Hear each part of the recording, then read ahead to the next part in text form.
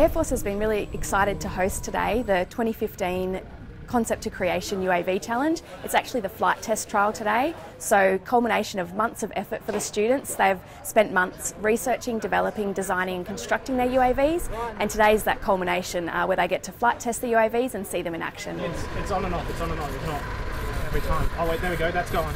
As an engineer myself, I think it's extremely important for students to be exposed to science, technology, engineering and mathematics at an early age. So I love to be involved in this sort of thing to provide kids that opportunity and let them know my experiences, which might help them shape their sort of interest in their career for the future.